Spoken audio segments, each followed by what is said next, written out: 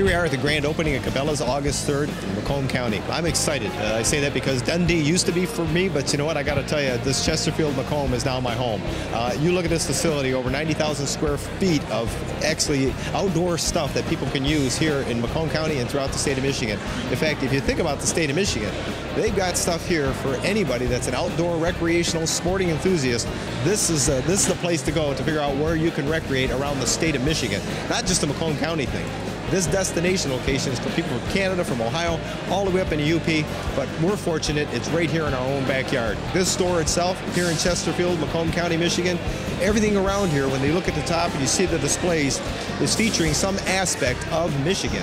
And so I'm one of those people that really is enjoying the fact that they are here, because I know I'm going to be coming to this place, buying the stuff that I need for the great outdoors. So, folks, if you haven't been here, you got to come on by. You got to check it out. I'm going to tell you, this is something that somebody in your family is going to love, because this is about pure Michigan, pure Macomb, and we want to welcome them here to Macomb County.